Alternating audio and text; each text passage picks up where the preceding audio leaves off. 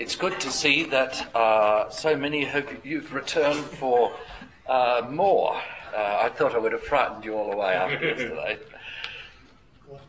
Today I want to start a new part of this course and focus on 8 of the main themes, theological themes in the book of Exodus.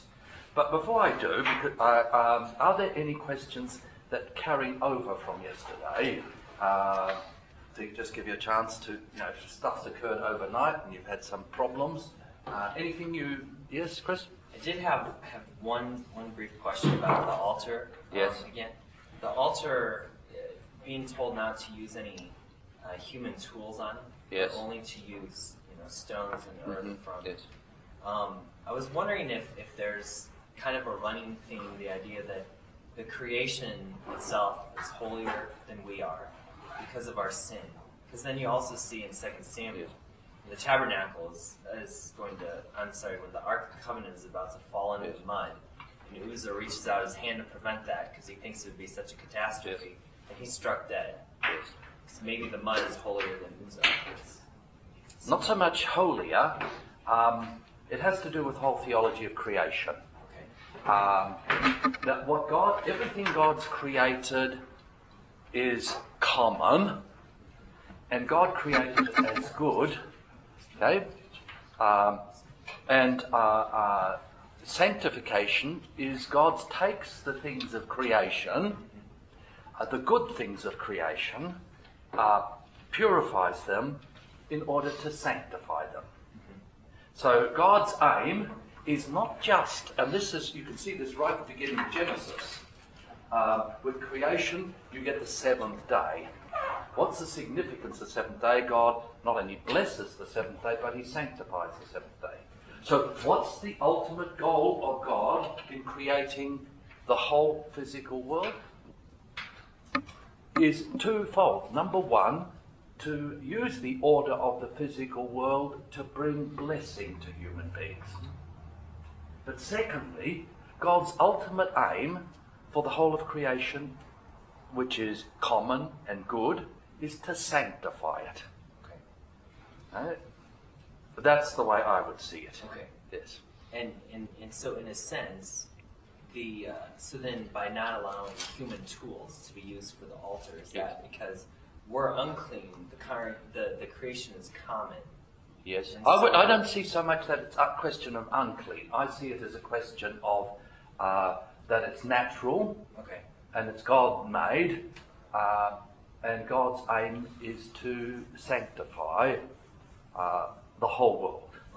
Okay. What he does, if you like, the altar is a little bridgehead of heaven here on earth. It's holy. It's most holy. And from that bridgehead, God wants to reach out to the whole of his creation. Make sense? Yeah. He wants to sanctify the whole of his created order. Not just human beings. Now, sometimes we limit God too much. He wants to sanctify, he wants to save, redeem, judge the whole world, redeem the whole world, sanctify human beings, but to also sanctify the whole of his creation. That's, I said yesterday that one of the great recent emphases in theology is the importance of the body and the sanctification of physical things. Yes? Yeah, I think that's helpful. Thank you. Okay? Any other questions? Yes? When you're going through the gifts that God delivers through the 10 Commandments, I am taught in the first commandment that the gift is himself. Yes. And you said yesterday it was divine service. Yes. And I've usually said that that's the gift of the third commandment in terms of God giving of himself in the liturgy. Yes.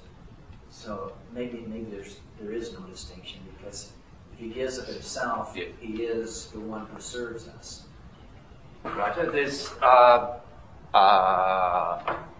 3 things, the commandments. I'm going to come back to this, but just to, since you raised it in advance.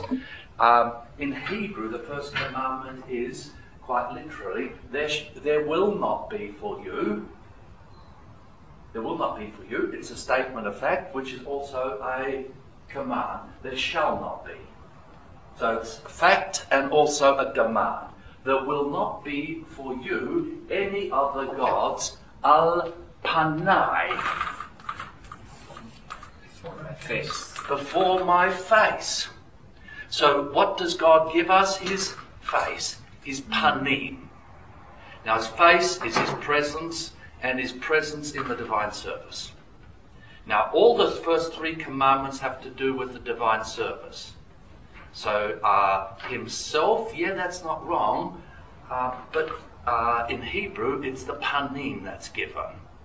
Okay, so the second thing then, in the second commandment, it's his shame. Shem, his name.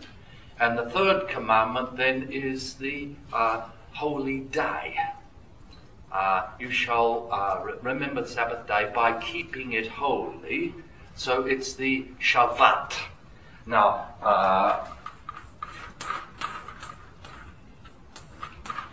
Shabbat is not just day, but it's also rest. Remember the rest by keeping it holy. Remember the Sabbath by keeping it holy. So it is the Sabbath day, the rest day, rest, that whole configuration. Now, I'll be coming to that and seeing how we then, how the church has come from there, the day, to God's Word, which we see in Luther's Small Catechism. Remember, Luther says in the Small Catechism, what's his explanation? We shall fear and love God, that we do not despise preaching as his word. Preaching his word, but hold it sacred and gladly hear and learn it. So he focuses on the word. Why? Because the word is the means by which God gives us his rest, gives us Sabbath. So, there's a kind of gradation here.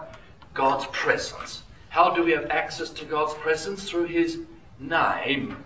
All these have to do with liturgy, worship. Then what do we receive when we have access to him through his name? We receive his holy rest. The holy rest. And the holy rest comes to us through his word. Can you see the gradation here of gifts? It's very carefully done, as you'd expect it to the be. Hebrew ear, when they hear face, God's face, Panim. what do they think? That is exactly what I said.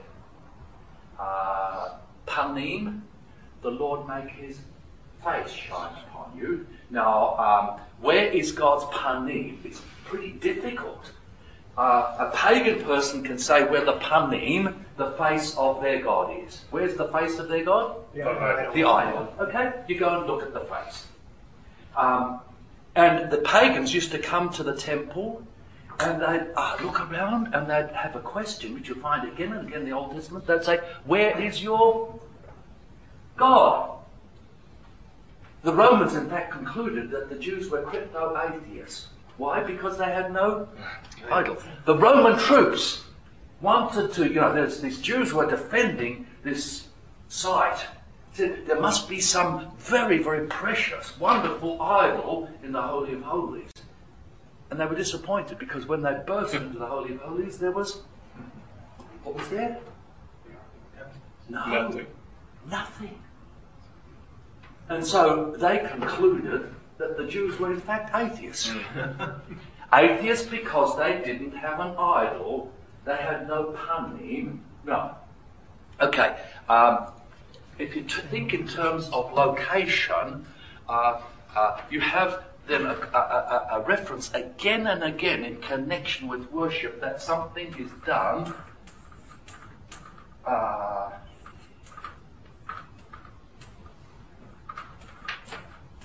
lifnei or lipnei in the presence of Yahweh. So lipnei, Yahweh, in the presence of the Lord.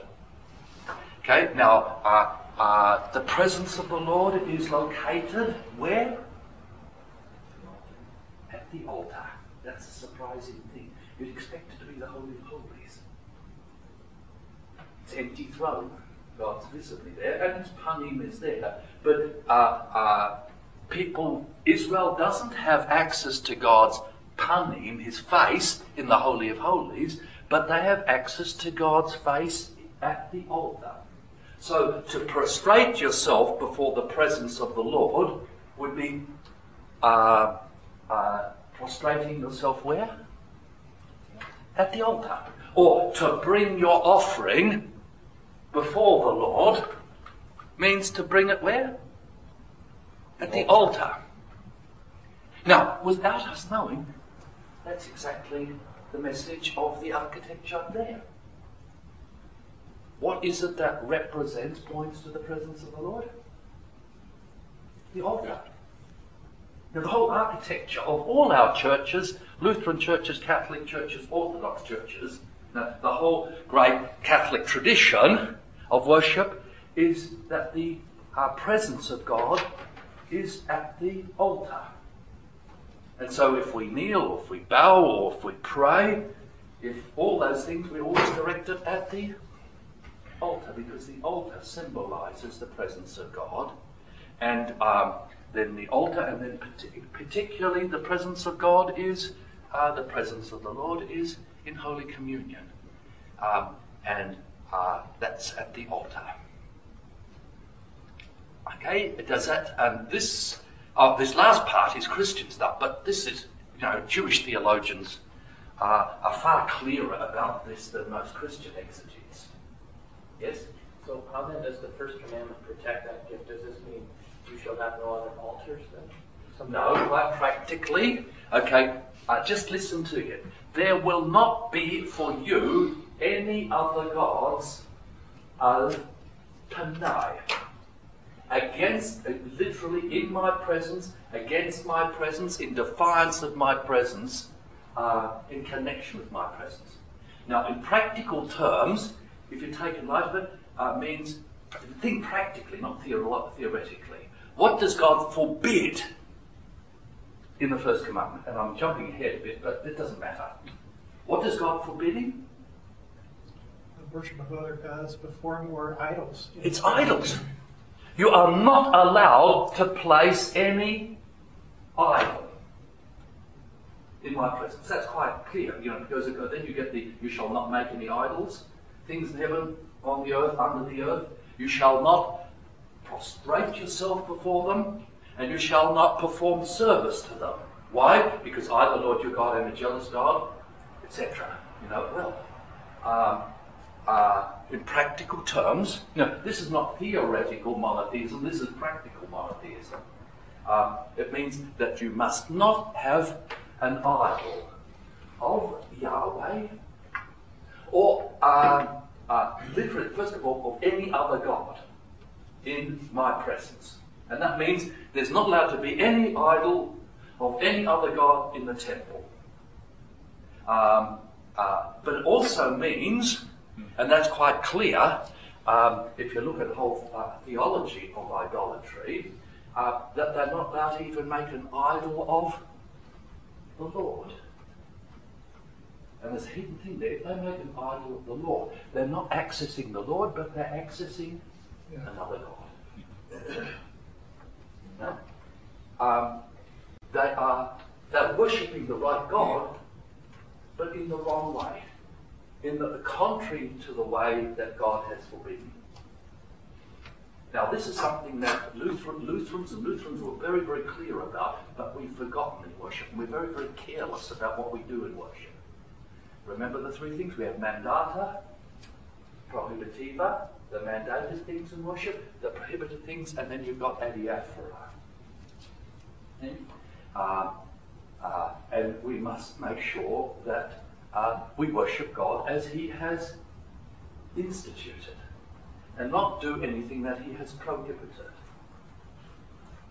So what you just said is another way of giving definition to our dogmatic labels of Orthodox churches, heterodox churches, and then you have, what would it be, Heretical church. Heretical churches. Yes. Yeah, So a heterodox church is a group of people or a theology that worships the right God, but in a wrong way. That's one of the ways, yes. Or there's another way of looking at it, and I find that I owe this to Dr. Zasser, who's very, very clear on this. And he said quite all too often we Lutherans confuse heresy and wrong doctrine or false doctrine. Now, so you have teaching doctrine, and teaching primarily is practical. It's teaching to do, and what to do, and why to do it, and how to do it. So, and all of Christian doctrine ultimately focuses on worship, right worship. Okay. There is, if you like, there's the Catholic tradition, which is codified in the creeds, particularly in the Nicene Creed. Now, if a church, let me go. Yeah, I've got to make sure I don't confuse you.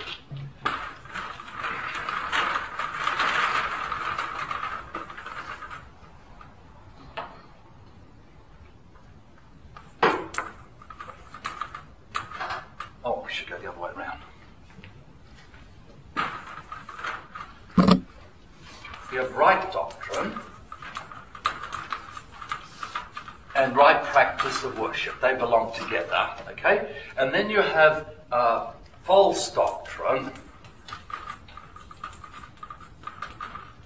and false practice in worship. And then you have heresy. Okay? These need to be distinguished. Heresy places you outside the church. It places you outside the divine service. Now, a person is a heretic if they do not confess the ecumenical creed, which is, what is the ecumenical creed? Triune God. Nicaea, Constantinople. Okay, it is the Nicene Creed. Okay, we have two creeds in the West. There's the Apostles' Creed, which is the baptismal creed, but the ecumenical creed, which determines whether you belong to the one holy Catholic Church or not, is the Nicene Creed. Anybody who denies one of the articles of faith in the Nicene Creed is what? A heretic. A heretic. They're outside the church. Okay? Now, then within the church you get, and this is where I'd spoken about sectarian yesterday, okay? You think of the circle. And I just find this so helpful, it's so practical. Okay? Remember Zasser's circle?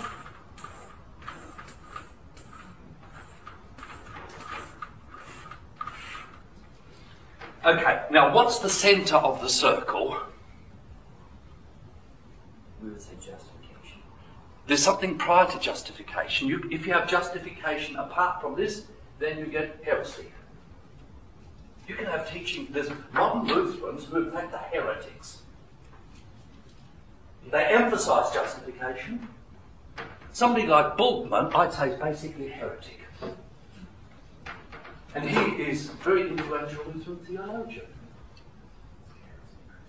He unites the word. No, it's more fundamental than that. Christ? He denies Christ and his resurrection. He denies the resurrection of Jesus, and so his Christology is defective. The centre of the circle is Christ, or the triune God. Okay? This is Christ. That's what I'd say. And justification is then in a secondary sense, the central article that holds all the spokes together. Well, what's, if you like, then with the outer circle is described by the Nicene Creed. Okay? If you deny any of the articles of the outside of the Nicene Creed, you're outside the circle. You don't belong to the Una Sancta. You don't belong to the one holy Catholic and Apostolic Church. Now, within the church, so that's heresy. Heresy puts you outside. Now, as you know, within Christendom there are many different denominations, and that's a bit of a problem. That we Lutherans, despite our strictness, would recognise, say, Anglicans and Catholics, and even Baptists, provided they actually practice baptism in the name of the Triune God, as being Orthodox Christians. Why? Because they hold to the content of the Nicene Creed. You with me? But then false doctrine is taking, there's two kinds of false doctrine. There are, emphasising, taking some of the articles of faith and ignoring others. Now that's one. You don't necessarily deny the other articles of faith, but say you emphasise about the end of the world, or you emphasise the Holy Spirit, and you sideline Christology. You don't deny it, it's just practically, you don't teach it, or you teach it wrongly. You deny justification by grace through faith. The two kinds of false doctrine, there are those, it's a question of emphasis, but then there's the other one where you take this and you add something that is contradictory to this. Right? So our aim always is right doctrine, right practice. Can any of you claim that all your teaching and preaching is right doctrine, right practice? Luther says you can aim for right doctrine, but you never achieve right practice.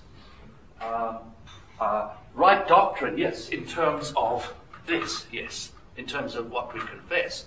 But none of you, I am aware that I'm still learning. The whole of the church, the Christian faith.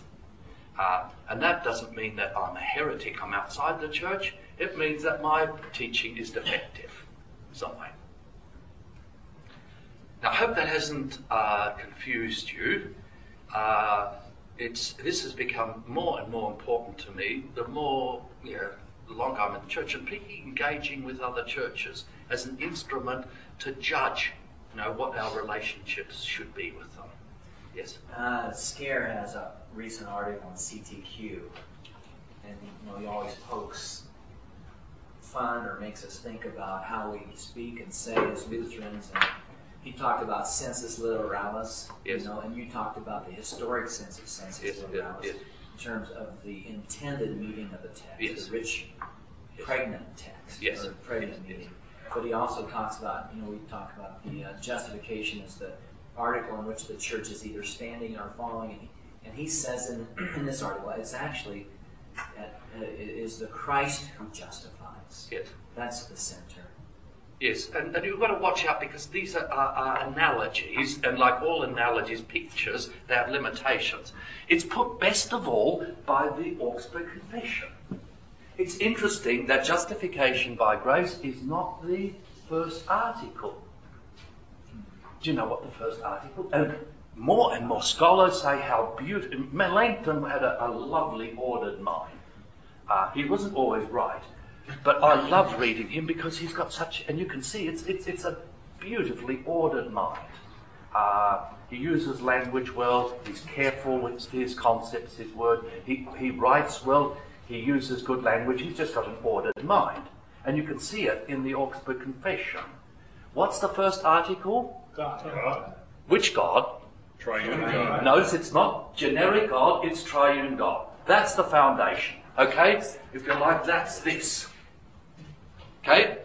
Even if you teach justification but don't teach the triune Trinity, you're teaching heresy. Secondly, and this is most important, particularly in our modern world, which denies this, the second article is on original sin. You won't make sense of Christology and justification and ministry and the church unless you have the right doctrine of sin. Now, scholars point out that at least the first part of the Apostolic Confession is carefully organised. You have always one article deals with God, and then the next article deals with the opposite of that, man. Triune God, sin. What's the third article? The Son of God. The Son of God, and the full Son of God, full Christology. And what's the fourth article? Justification. And now, to say that justification is the central article doesn't mean it's first or foundational. What's foundational? This and this. And you can say in some sense, from anthropology, that's from understanding from a human point of view, man's sin here comes before that. Justification makes no sense except against the backdrop of original sin, total depravity. Now you go on further, okay, you can see the pattern. I'll just take up to Article 6. What's the next article?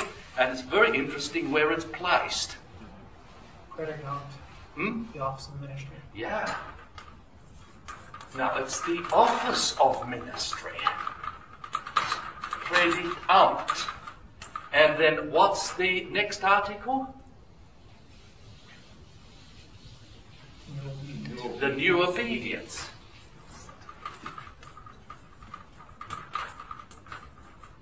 And then you get the church. The church itself is up here, and then the church from a human point of view comes down here. But notice it's very significant that office of ministry is placed on this line rather than on this line. Now, how do I get here? Okay, justification central. To say it's central doesn't mean it's foundation.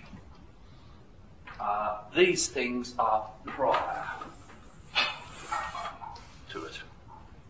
And I haven't seen Scare's article, but I know him well enough.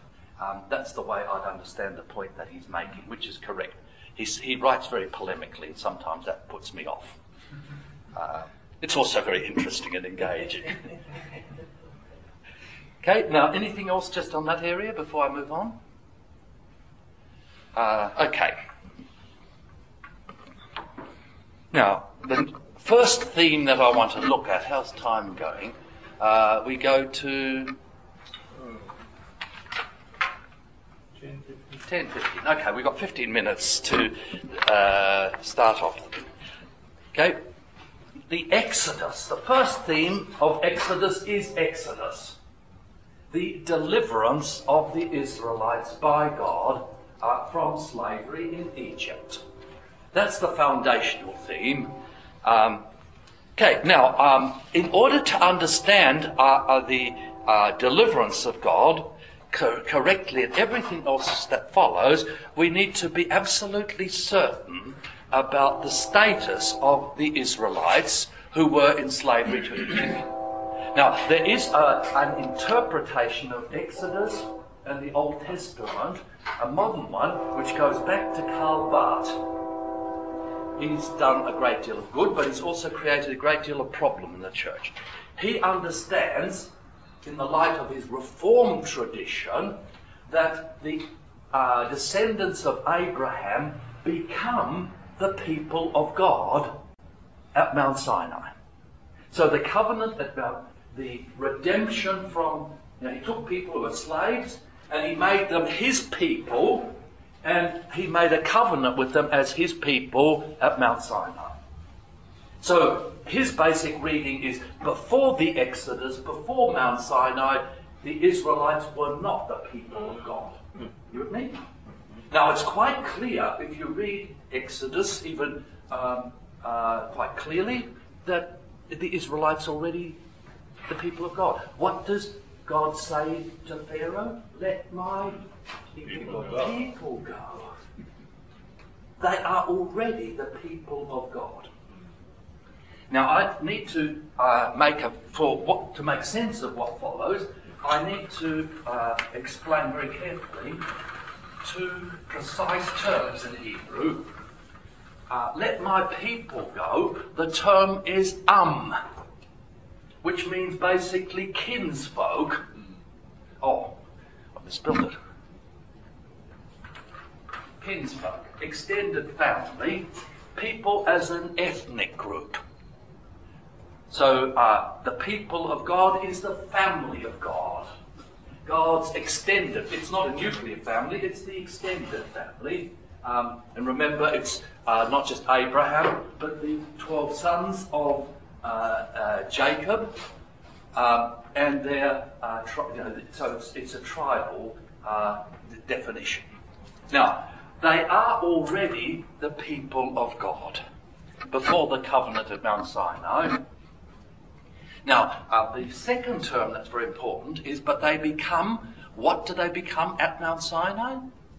They become Goy Kadosh. A holy nation. Now, Goy is a nation as a cultural, religious, social entity.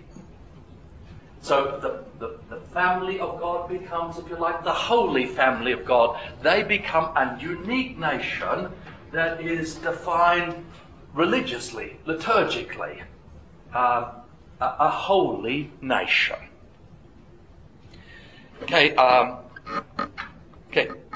So the people of God were already the Israelites were already the people of God before Sinai.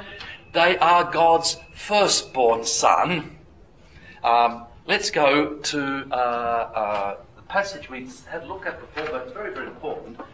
Dwight, could you read Exodus 4, 20 to 23?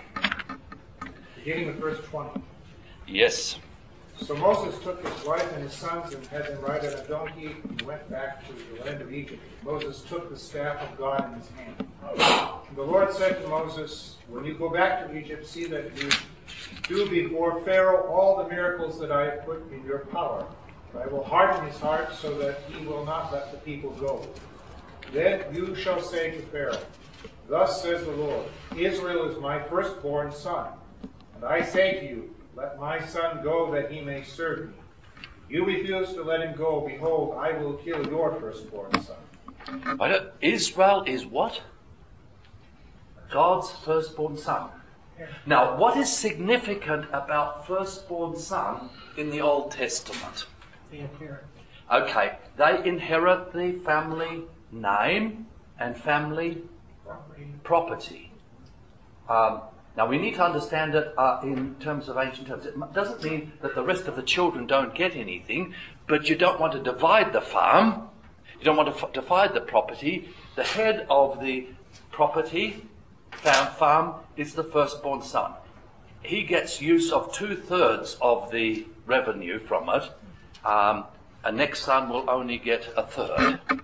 The firstborn son inherits the family name, inherits the family estate, is the head of the family.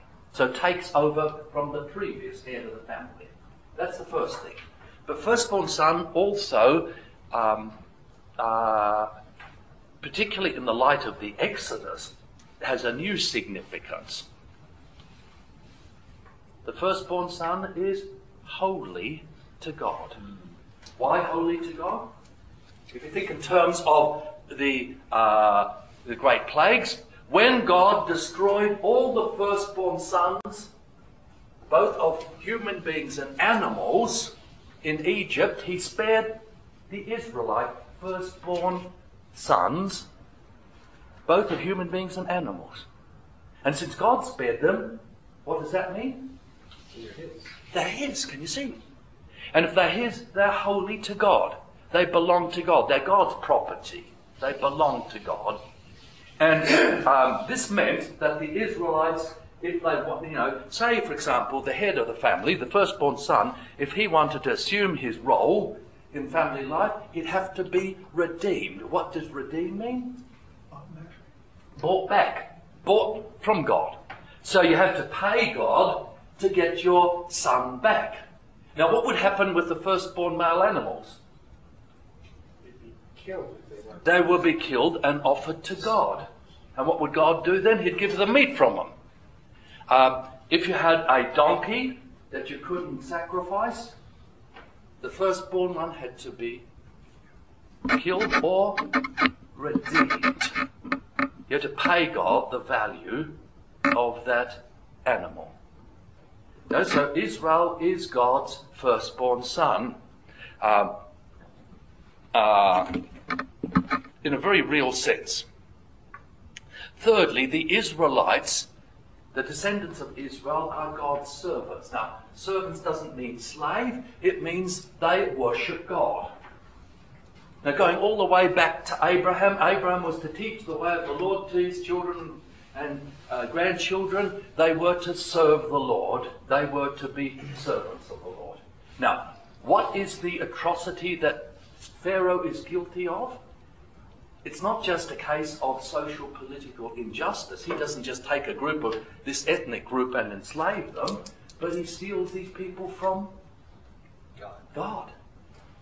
So he steals the people that belong to God, God's family, God's people, and he enslaves them. And worse than that, they are holy, therefore what does he do?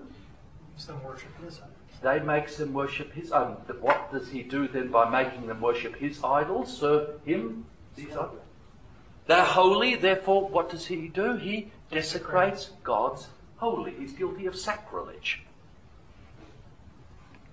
Now, one of the very interesting themes of Exodus is that God did not abandon his people in Egypt, but he accompanied them when they went down to Egypt, and he joined them there.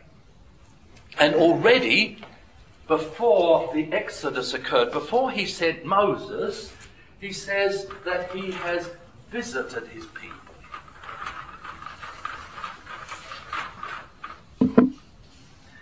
Okay, and this is rather interesting because you have Moses going down, and I would expect then Moses going down to Egypt, that God sends Moses, and by sending Moses, God visits his people in slavery in Egypt. But God tells Moses that he has already visited his people. Now, there's a very important word that's used here, which is almost impossible to give the sense of in English. In Hebrew, the word for visit is pakwav. Just before we do, can we go back to, can we look at Exodus 3, 8 and 16, those two verses, Bob? Exodus 3, 8. So I have come down to deliver them from the power of the Egyptians, and to bring them up from that land to a good and spacious land. Okay, that'll do. Okay. I have come down. The first verb that's used there is yarav. God descends, come down, has joined his people. That's the first one. Now go to the second one. 16. Yes. Go and gather the elders of Israel together and say to them, the Lord, the God of your fathers, the God of Abraham, Isaac, and Jacob, has appeared to me, saying, I am indeed concerned about you and what has been done to you in Egypt. Okay, concerned about you, almost impossible translation. Hebrew is, I have visited you. Now, let me explain the use of this term, visit. It comes from its bureaucratic language in the kingdoms of the ancient world. Now, it's managerial kind of language, and you get the equivalence to the present day. Okay, you have a king in a central location. He rules the world, he rules his nation or the empire with his royal official, his governors. Now, every now and then, the king or his deputy would visit the governor. Let's just say a governor. So you have the king of Egypt would go and visit the governor of Upper Egypt. What would be the point of the visitation? Things are managed well. Things are managed well. Okay? And the focus would be on, good administration. What else would it be involved in the visitation? Remind the governor that the king's in charge. To just tell him, okay, don't forget you're not the boss. You work for the boss. I'm boss. And the royal official, the governor, in fact, would be afraid of any visitation. Why? Because the visitor, by the way, that's the term bishop, wouldn't just check up that things were going right in the kingdom, but who would he check up on? The governor. Okay? And what would happen then? He'd check up, what about the governor? Is he corrupt? Is he corrupt? Is he fair? Is he doing his job properly? Is he derelict? Is he collecting the taxes? Is he collecting the taxes? And is he keeping the taxes? Okay, he checks up on the official, and this would determine what? What he would do with the official. What he'd do with the official. Now, unspell that out. Well, whether he would, bless him or say he's doing a good job, maybe give him promotion of some sort. Okay. Or rather, he may even execute him for Yes. doing badly. Okay, there's two possibilities. If he was doing things right, he will reward him, increase the salary for him, benefits, give him new titles, honours, and titles always went with extra money or benefits. He'd give him more land or something like that. And if he's doing really well, then he'd promote him. On the other hand, if he was corrupt, not doing it, he would penalise him, dock his salary, or even demote him. Worst of all, he wouldn't just demote him, he'd sack him, and if it was really corrupt, he would kill him. Now, okay, God comes to visit his people. Before the Israelites cry to God, before God calls Moses and sends him to Egypt, God has already done an audit. He's checked things out. He's found out what's been going on. He has visited his official. By the way, the term in Greek for visit is episkopeo, from which we get episcope and the term bishop. Visitations. Now, part of your job as president is to engage in visitation. This is oversight. The other term is oversight. The term that Lutherans used for their presidents in Germany was superintendent. A superintendent is a person who exercises oversight, not by sitting at home, there at head, in the cathedral, but engaging in visitation. The visitation is to check up the congregation. Now, we modern Lutherans, particularly in the Anglo-Saxon world, have lost the importance of, I don't care what you call it, president or superintendent or bishop. It's all the same thing in practical terms.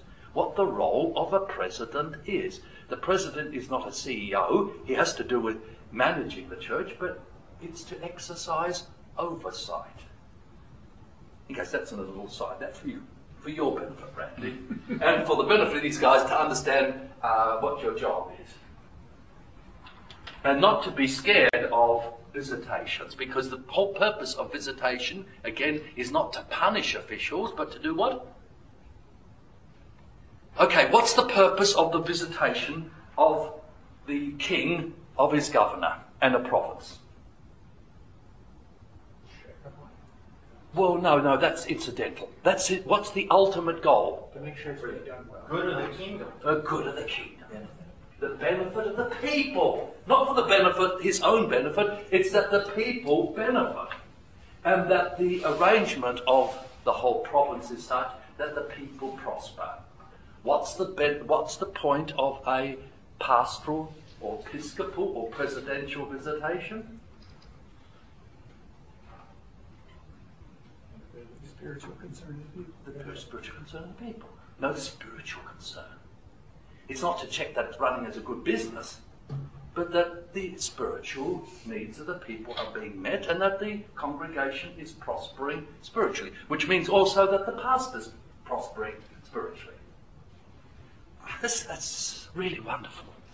And if we're going to weather the pressures in the church for the next 100 years, I think, we need to rediscover. That's a little bit of an aside. I hope you don't mind it.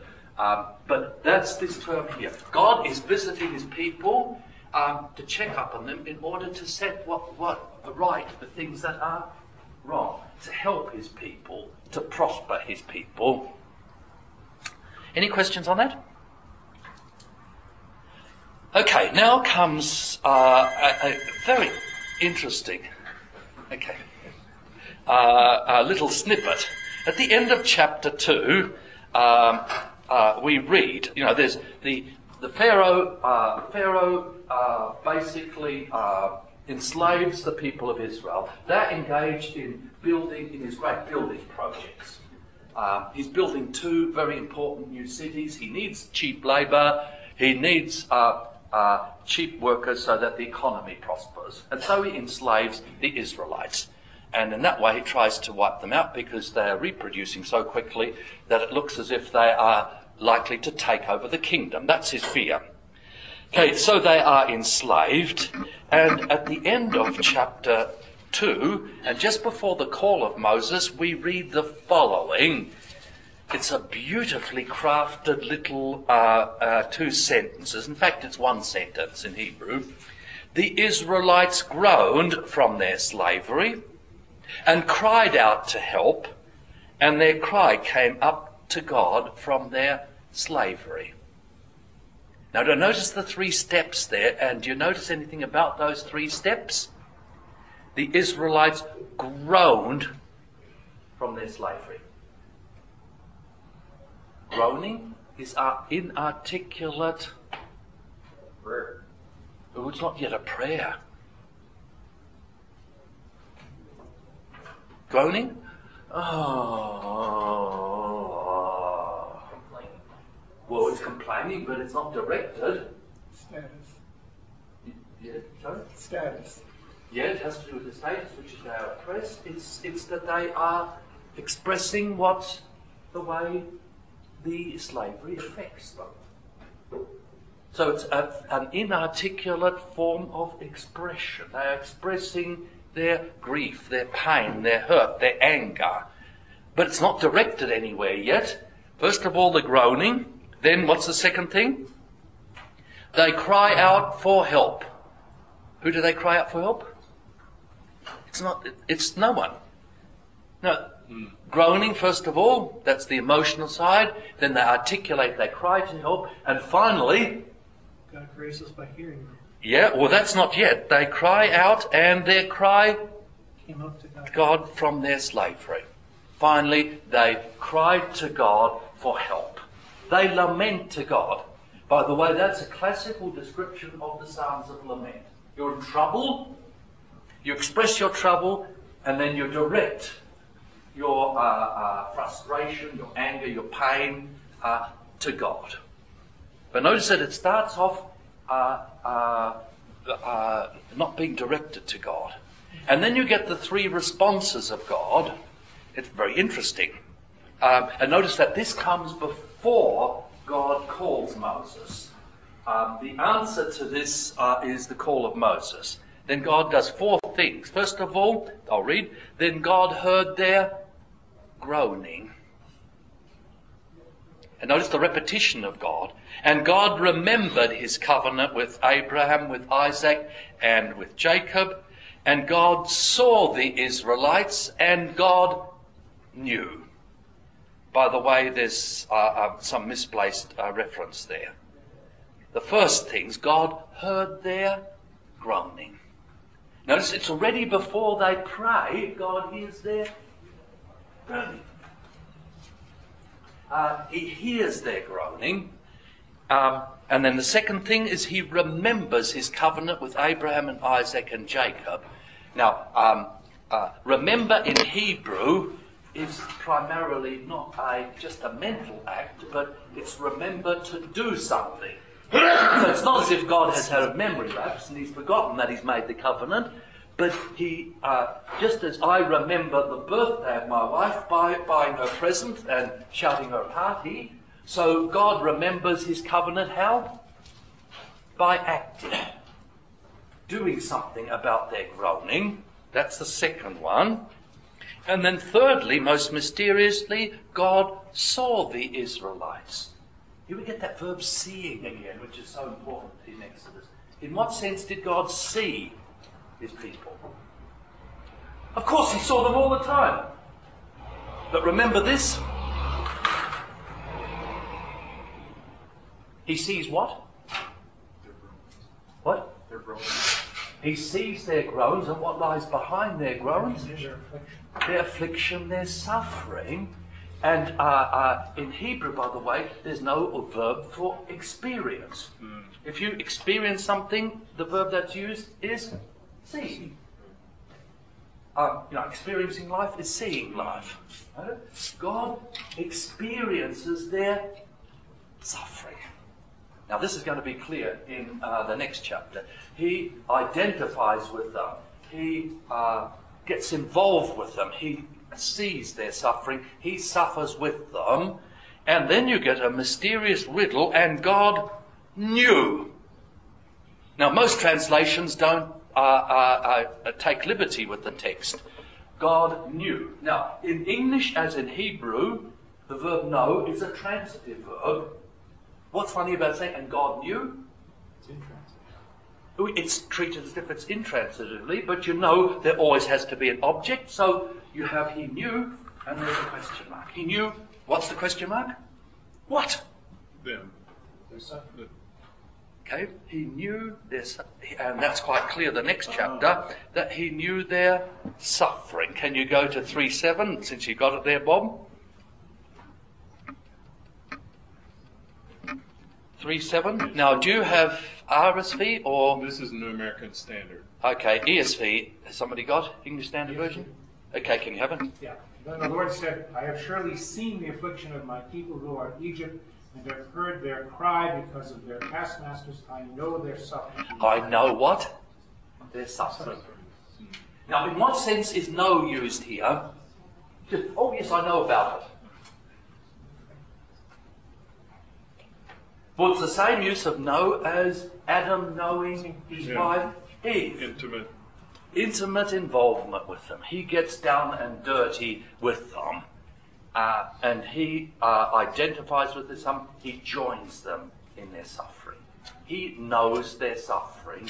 He suffers with them. So you get those four responses to the cry for help. God hears the groaning.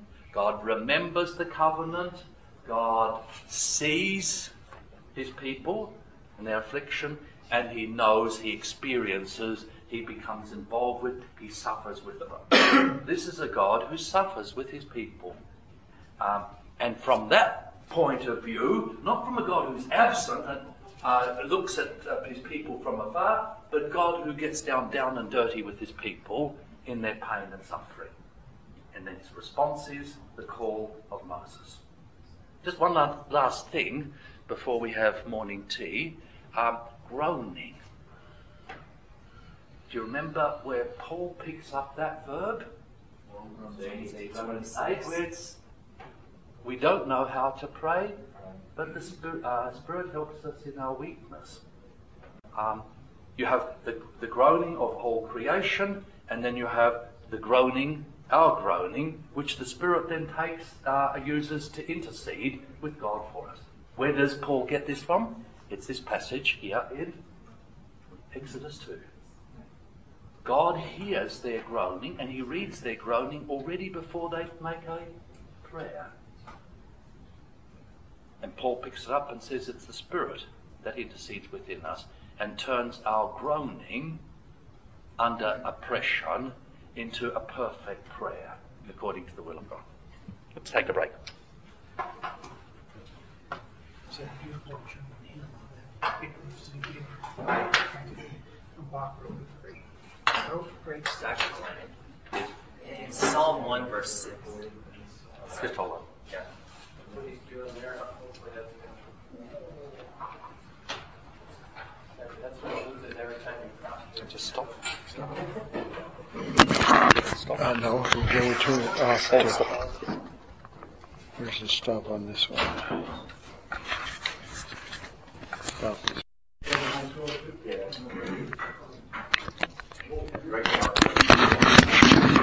Yeah, it's just pretty. It's not too bad apart. Yeah, it's not like that. Yeah, it is very funny. Yeah, the girls dressed like the 1800s. Yeah. There's some warmth. You know, like it's definitely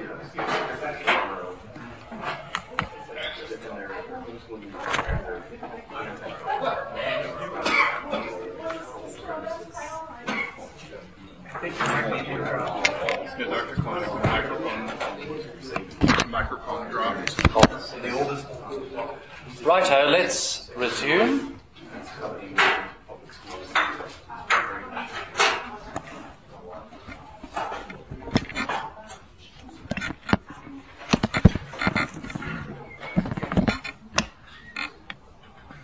The call of Moses, new topic. Remember the call of Moses, the incident of the burning bush. Strange thing.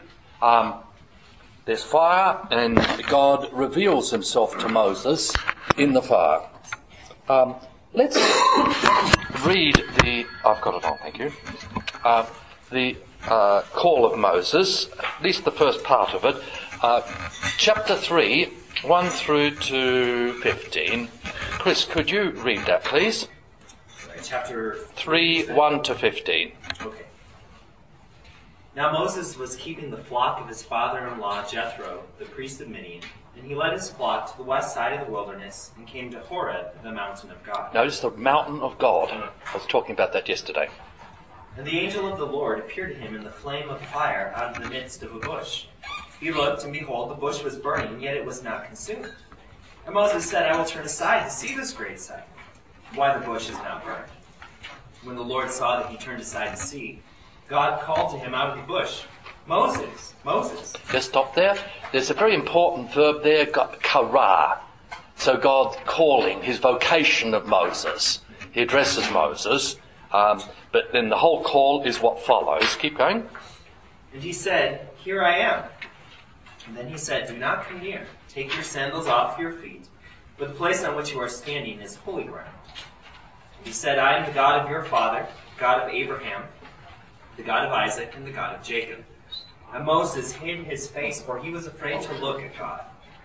Then the Lord said, I have surely seen the affliction of my people who are in Egypt, and have heard their cry because of their taskmasters. I know their sufferings, and I have come down to deliver them out of the hand of the Egyptians, and to bring them up out of that land to a good and broad land, a land flowing with milk and honey, to the place of the Canaanites, the Hittites, the Amorites, the Perizzites, the Hivites, and the Jebusites. And now, behold, the cry of the people of Israel has come to me, and I have also seen the oppression with which the Egyptians oppress them. Come, I will send you to Pharaoh, that you may bring my people, the children of Israel, out of Egypt. But Moses said to God, Who am I that I should go to Pharaoh and bring the children of Israel out of Egypt? He said, But I will be with you. And this shall be the sign for you that I have sent you. When you have brought the people out of Egypt, you shall serve God on this mountain. Then Moses said to God, If I come to the people of Israel and say to them, The God of your fathers has sent me to you, and they ask me, What is his name? What shall I say to them? God said to Moses, I am who I am. And he said, Say this to the people of Israel, I am has sent me to you. God also said to Moses, Say this to the people of Israel, The Lord, the God of your fathers, the God of Abraham, the God of Isaac, and the God of Jacob, has sent me to you. This is my name forever, and thus I am to be remembered throughout all generations.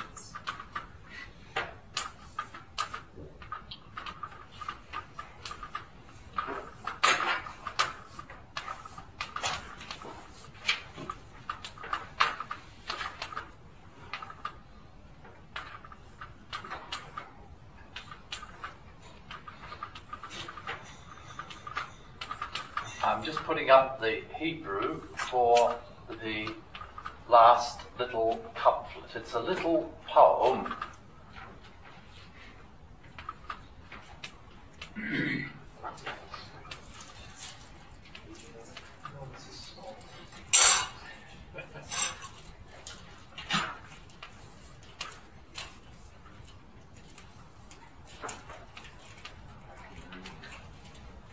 Okay, now it doesn't matter if you can't read that. Now, God calls Moses, God commissions Moses, he sends him. Send here in that very technical sense, like apostle, means sending, commissioning, authorizing. So God authorizes Moses, he calls Moses, he sends Moses to deliver his people. Okay, first thing. Now, put yourself in Moses' shoes. He's a fugitive from justice. He's one person, old man really, and he's taking on the head of the superpower in the ancient world. Not just the political superpower, the not economic superpower, but the spiritual superpower in the ancient world. And what does God give him then? So that he can, what's his instrument? What's the only thing that God gives him to equip him for the task? He gives him two things. Well, first of all, before the name, he gives the promise of his presence. Just listen to God says, I will be with you, and this will be a sign that I have sent you. When you brought the people of Egypt, people out from Egypt, you will serve God on this mountain. The sign is no use because the sign's going to be only after the event. So it's a future sign, so it's no help to Moses.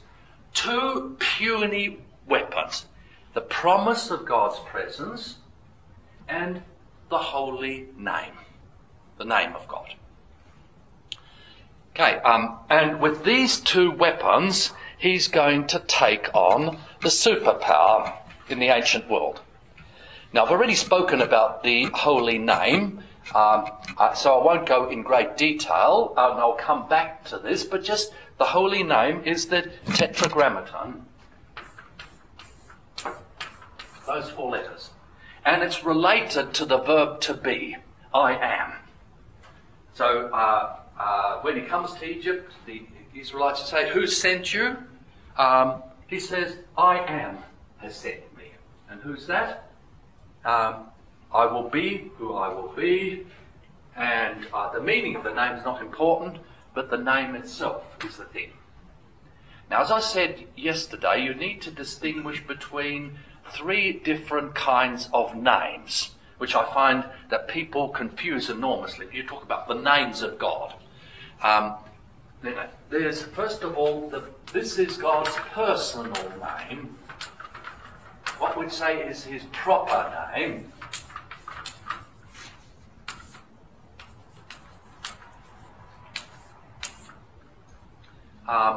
Okay? What's the difference between this and God?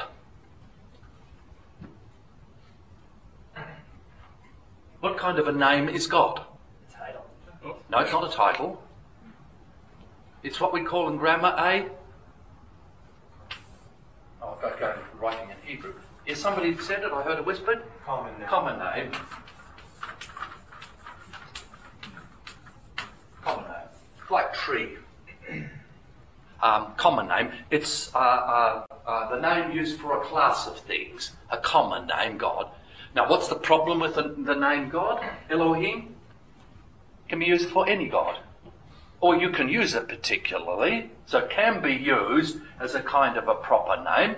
You can address God, and you can use the common name as a proper name. Just as my children can use the title Father, which is a title, or a common name, probably better, and use it as a personal name for me, like Dad. And then the third kind of name is title. Let's go to New Testament and see if you can work out the difference. Name Jesus. Which one of these is it? Personal. Personal name, his personal human name. Son? Common. It sounds like a common name, but it in fact is a... Title. No. And it sounds like a title, but the way it's used in the New Testament is it's... It is used as personal name.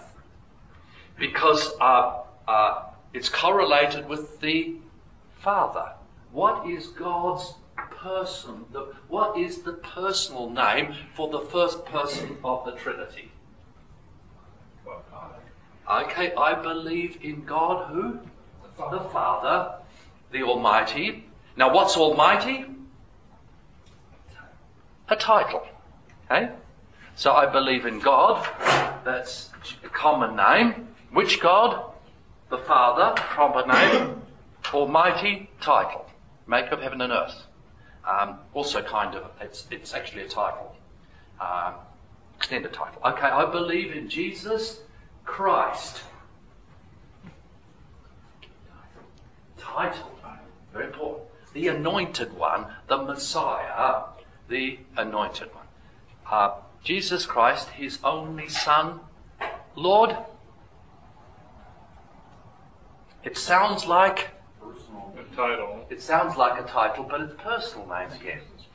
So what is the personal name of Jesus? It's a composite name, just as my personal name is John Wilfred Kleinig. You get the personal name of Jesus is Jesus. No, that's title. That's Christ.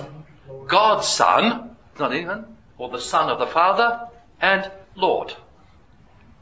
Personal names. Now, God gives Moses his personal name. Now, Australians are very careless with names and are very relaxed with names.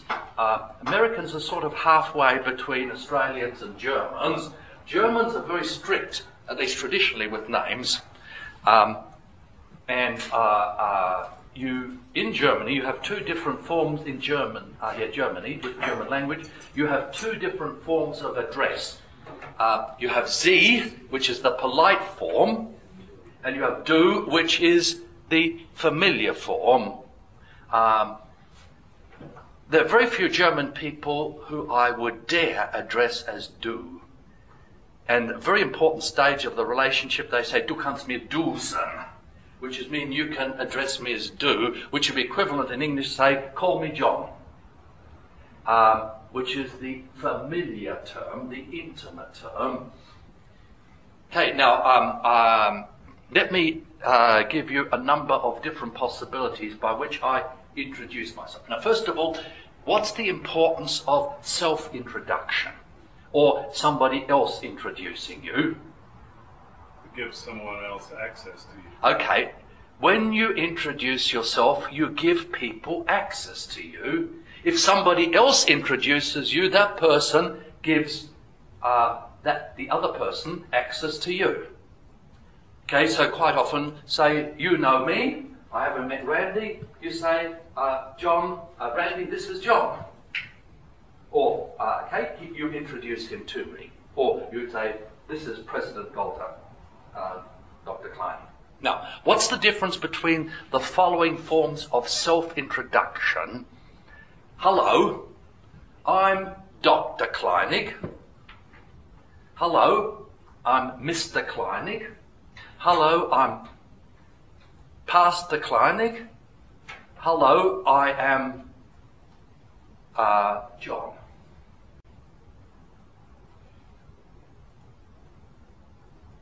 Authority? Okay, it has to do with authority, but remember that introductions have to do with access to yourself. Say, if I say I'm Dr. Kleinig, I'm not just saying, I'm an important person, but what kind of access am I giving to you?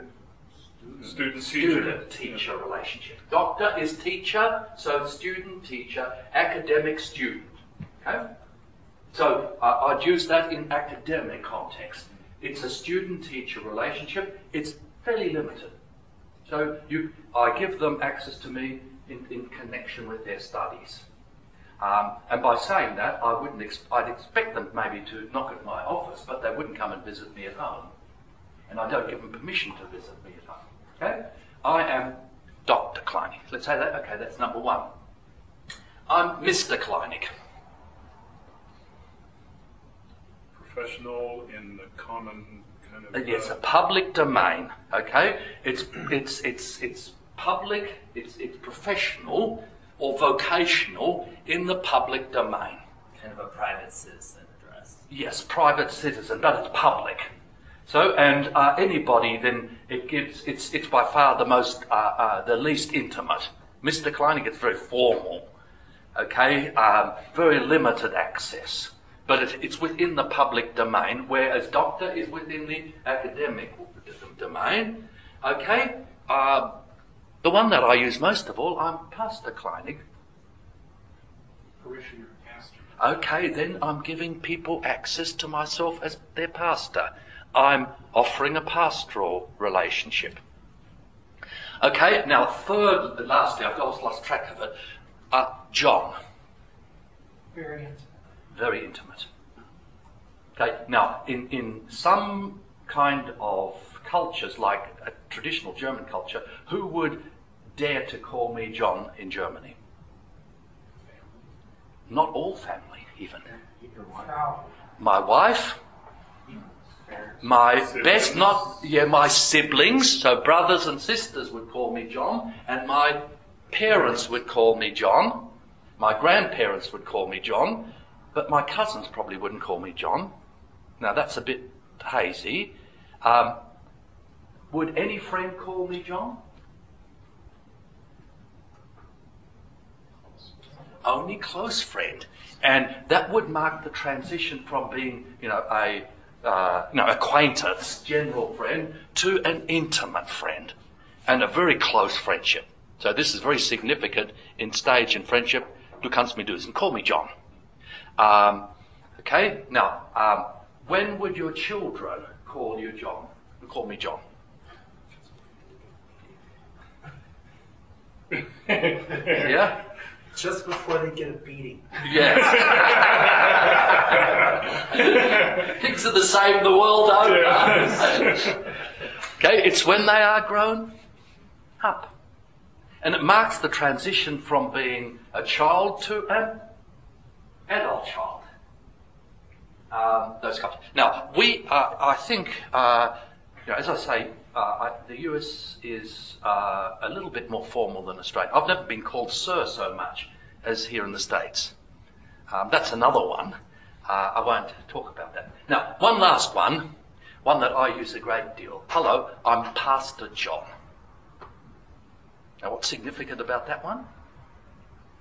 You're using your baptismal name. Well, John is the baptismal name, and also then pastor in a pastoral relationship. No? So very, very intimate in terms of pastoral care of people and offering them a very close pastoral relationship. Okay, well, what do you do when you, besides, names then? Names give you access to a person. And so when you give a name to a person, what are you giving by giving access? Use of yourself. Use of yourself.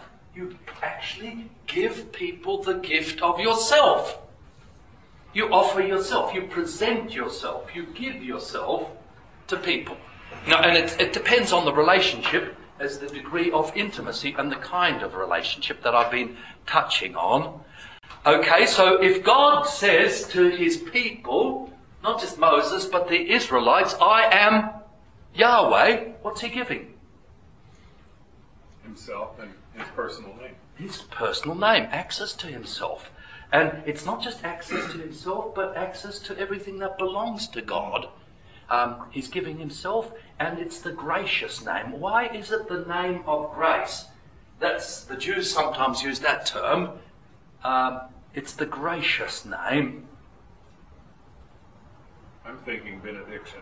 Okay, and that's one example of that, because if you have an intimate relationship, you give people permission to ask for help and ask for favours. So it's not a professional relationship where it's very, very formal, and what you can require of people and seek in people is governed by law.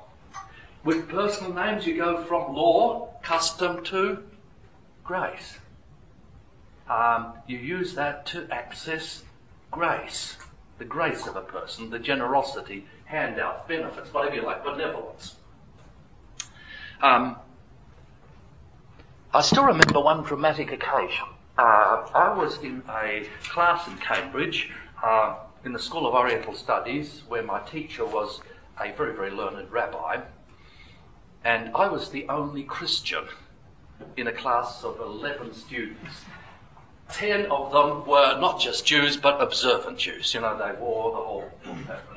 And this was, a Jew's Jew. He was a very observant, very strict rabbi, a very learned man. And he thought, now because most of them were Jews, and he didn't know who I was, he assumed I was a Jew, because everybody else was a Jew. And so I heard a lot of in-house stuff. And I still remember, this has nothing to do with what learning, he spoke about that silly Christian notion of loving your enemies. That silly Christian notion. Why? Because my enemies are God's enemies. What does God do? What's God's attitude to his enemies? He hates them. Because they hate him. Therefore, you'd hate your enemies. That was his argument. You can see, from his point of view, it makes good sense if you think in terms of law rather than grace.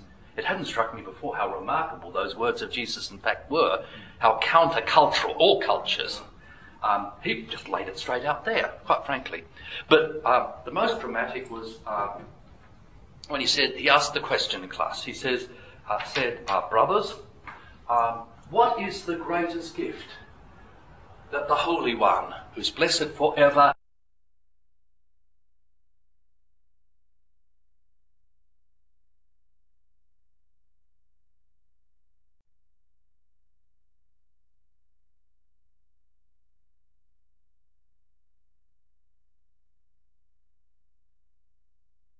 has given to his people Israel?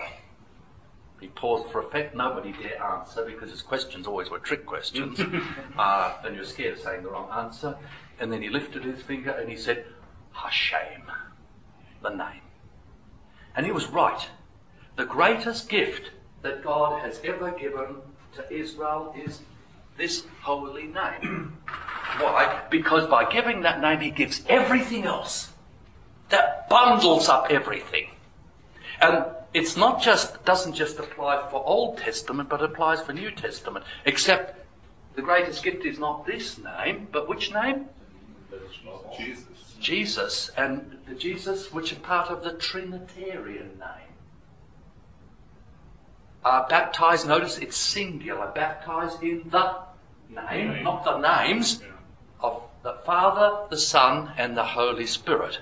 The greatest gift that God's given us is summarized there in the Apostles' and Nicene Creed.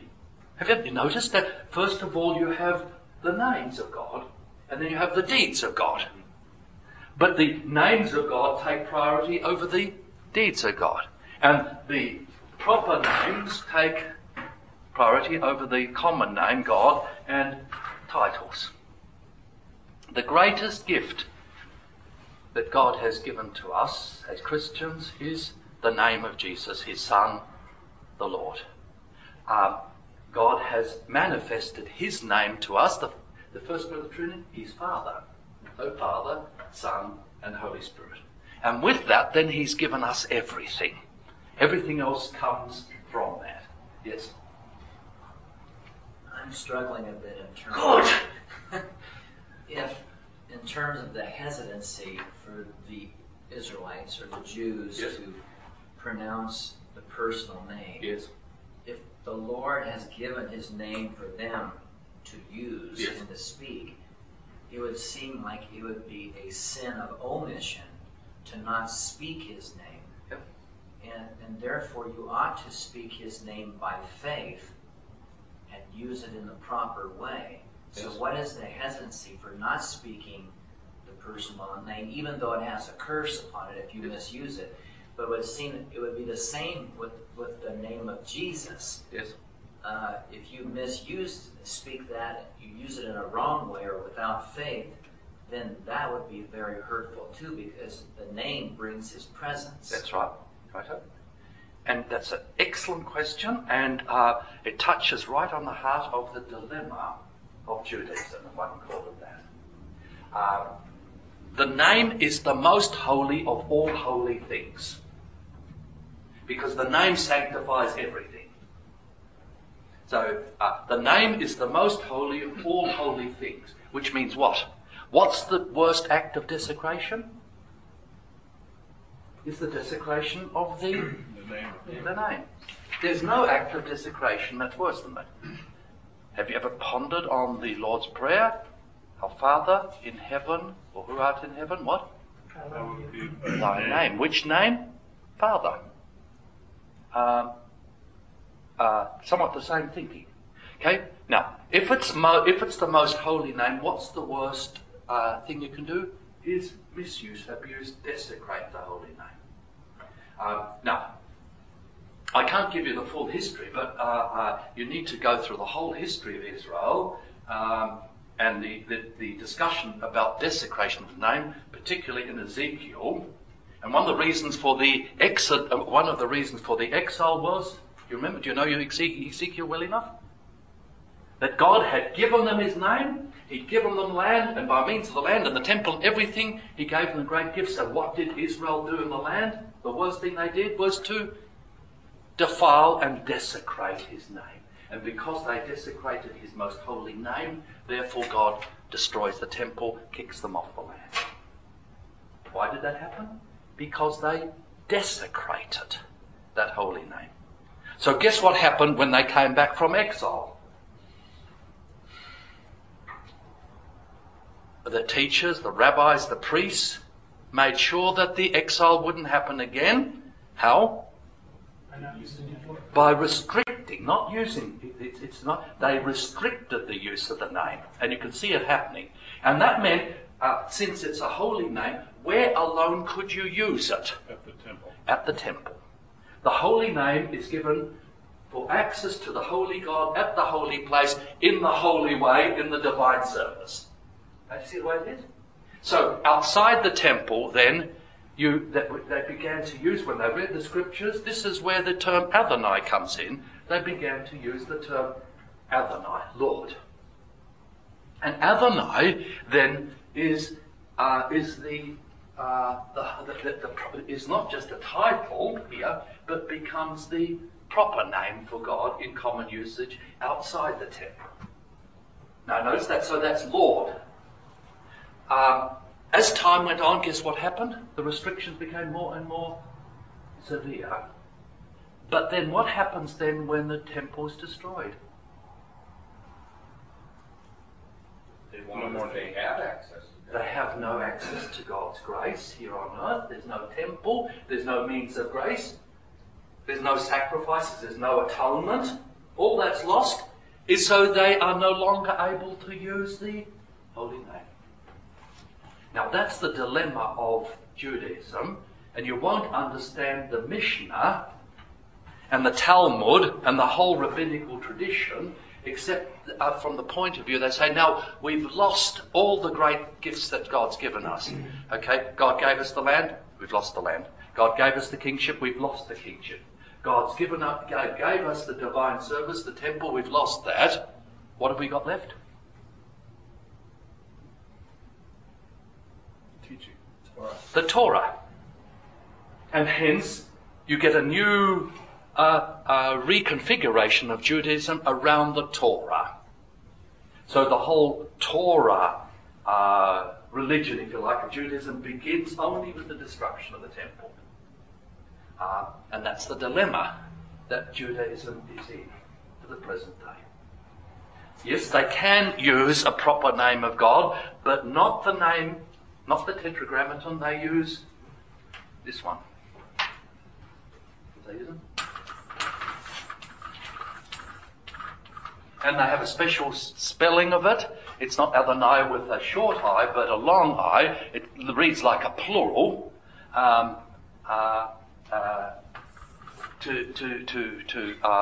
Especially. So that's the name.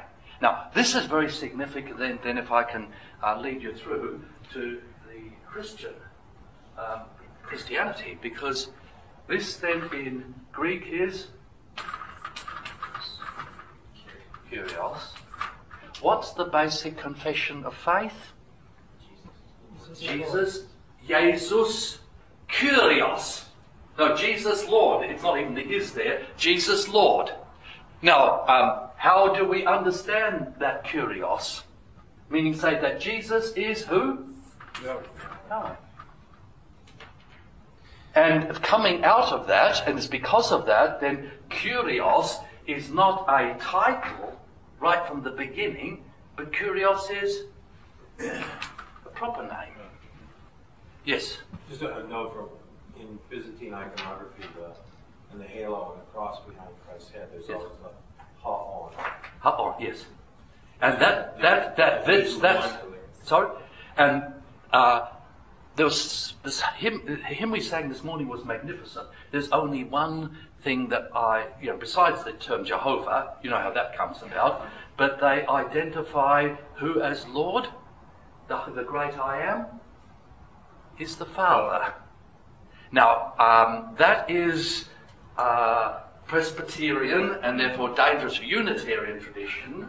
The Orthodox tradition, the Catholic tradition, the Lutheran tradition was always who is the Ha'on, the one who is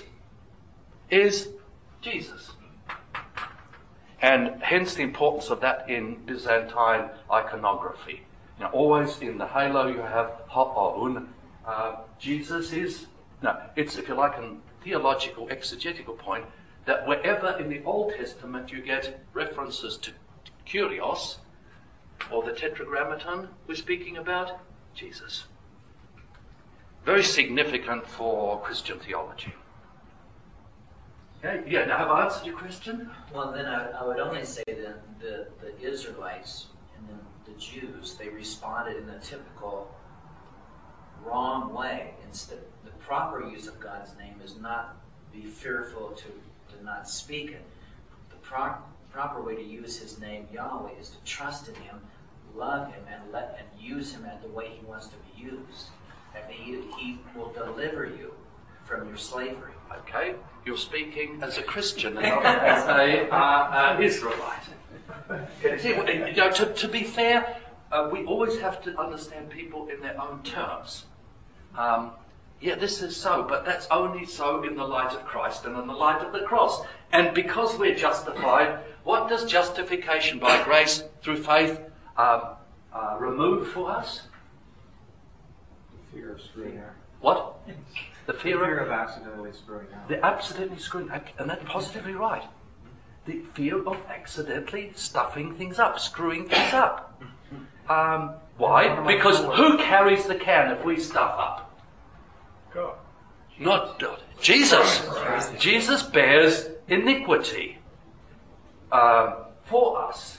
And that means if we desecrate God's holiness, who comes under God's wrath? Christ. They don't have Christ. Therefore they have to, the dominant thing is not, the dominant emphasis in Judaism is not trusting in God, but Yaraf, Adonai, the fear of the Lord, which is respect, care. And I can only honour them for that. The shocking thing is the way we carelessly use the holy names. We used to be much more strict on that, but these days you can understand non-Christians taking God's name in vain, but the fact that Christians do that with impunity is a scandal. Yes? One of my co-workers was an Orthodox Jew, and she explained to me that a lot of their energy goes into observing rules which they understand are not central. That's right. But they're hedges so that you don't accidentally break Yes. one of the commandments. Yes. So they want to create a really thick hedge. Yes. So that you're not going to trespass on the commandments themselves. Yes. And since God's name is used to promulgate the Ten Commandments, if you break any of the Ten Commandments, what you do? You're not just breaking the law, but you are desecrating the holy name. Can I repeat that again? Since the Ten Commandments are promulgated by God under His name, now the Ten Commandments, I am who? The Lord, Yahweh, your God. The Ten Commandments then. This governs everything that follows. So if you break one of the Ten Commandments, you don't just transgress against the commandments and defy God's will, but you are desecrating, profaning God's holy name. And so you have the hedges around the law to stop this from happening. And hence you get the religion of works. Because the works, if you like, are negative works. Making sure that you don't accidentally or carelessly infringe, cross any boundary. Now, we need to see that quite seriously and not caricature it. So much of what I hear Christians saying about Jews is just unfair and misrepresents them with no understanding, and we don't take their zeal and their faith seriously. We presume on our salvation, we presume on the grace of God, we presume on Christ and our justification too easily. Now, there's some very, very significant things that we're dealing on here that are very, very deep and very, very important for us as Christians, but also in relationship to our brothers and sisters who are Jews. And they are our brothers and sisters. By the way, a lot of this carries over to Islam. Why are the Mohammedans so touchy about sacrilege? This is the whole fear. To desecrate the holy name of Allah and to desecrate His holy prophet. You won't understand a lot of the jihad kind of stuff except in the light of that. Yeah. So Yahweh is a reference to Jesus. Yes. And for that reason, Christians should never use Yahweh, should never use Jehovah, because Jehovah is the German says, an Unding. It's a nonsense thing. It's a no thing. You understand that? Jehovah is, you take this, take the vowels, and you get this. So then for the children... Okay, that's from Adonai. How do you pronounce that? Yehovah. Yep. For the children, Jesus is in the bush. Jesus is in the bush. Yes. And that's classical patristic teaching. It's classical Orthodox teaching. It's classical Lutheran teaching. You can see, for example, Luther Bibles, and they loved the call of Moses. And it's quite clearly, when you look at the woodcut that was, and the way it's decorated, you see a person there in the bush. And who do you see? Jesus. And so then Jesus is doing battle with the gods of Egypt. Spot on. Yep. And then is there anything incarnational then about this to Moses? Absolutely, because the Lord doesn't appear to him in terms of a vision, he doesn't go on a heavenly trip. It's quite concrete. How concrete is it? It's that bush. You can touch that bush. You can see that bush. You can see that fire. If Moses got any closer, he could have actually touched that fire. And it's not just that he can see it, but it's an actual place. Since God or Jesus or the Lord is in that place, what does it make that place? Holy ground. And therefore Moses has to do what? Now why take off his sandals? It's the same reason you have the unhewn rocks. What God actually created. No, it's a different reason here. If that ground is holy, who does it belong to? God. Now, you still get that with Indian people. If you go to a Lutheran church, an Indian Lutheran church in Malaysia or anywhere in the world, in India, do you know what people do when they come to the entrance of the church? Take their shoes off. Take their shoes off. And they go, you never go into the sanctuary with shoes. So if you're a pastor officiating an Indian Lutheran church, you never wear shoes. Why? You're on holy ground. You're on holy ground. In the ancient world, I don't know if you realise it, you can tell something, the status of people from their dress. The way they dress indicates a status. By the way, it's still the case for us. Dress is very significant in our society. If a person was barefoot, what was the status of that person? Slave, okay? If you wore shoes, you were a free person and a landowner. And you remember the story of Ruth? With the transfer of land involved the transfer of shoes. So the shoes were the title to the land. Landowner. So wearing shoes has to do with ownership of land. You walk over the land you own. Coming to this place, this is God's place, no shoes. You come here not as the owner, but as somebody who comes at God's permission into this holy place. Okay, yes.